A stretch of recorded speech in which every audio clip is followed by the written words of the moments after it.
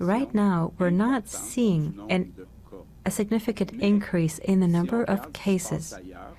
However, if we're looking at what is happening elsewhere, particularly in Ontario, we're thinking that it's probably just a question of days, maximum a question of weeks.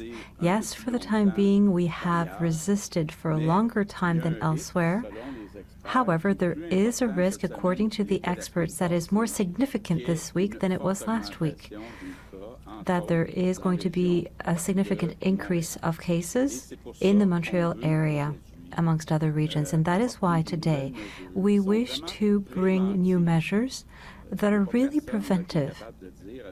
There is no one that can say with certainty where we'll be in a week or two, but we really wish to act in a preventive way by adding measures and restrictions in red zones and orange zones.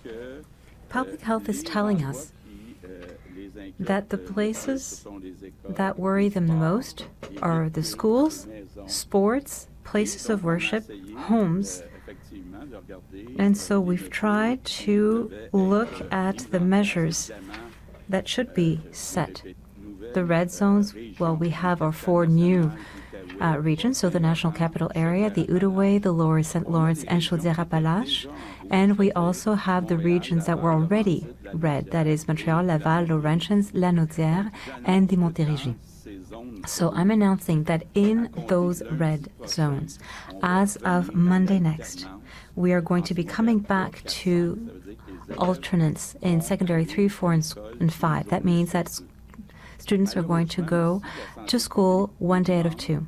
Also, public health is asking us to cancel extracurricular activities. So as of Monday next, and as of Thursday of this week, we're also going to limit sports activities held inside. We're going to be closing down gyms in red zones, and we're going to be limiting the number of people in places of worship to 25. Still in red zones, I'm talking about here. In orange zones now, public health is giving us a series of recommendations that we're following. Amongst others, there are 2 that are important. We are going to be making masks mandatory even in primary schools in the first years.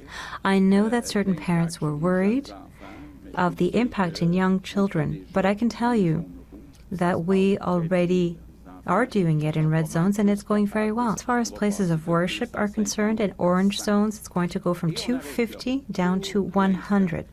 And that's where we'll stop for the time being. For the time being.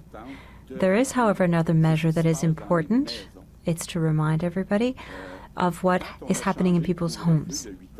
When we changed the curfew from 8 p.m. to 9:30 p.m., we saw a very significant increase of gatherings in people's homes, as if because the curfew was at 9:30 p.m. rather than 8 p.m., it was now allowed to go visit people at their friends' or families' homes. That is still forbidden.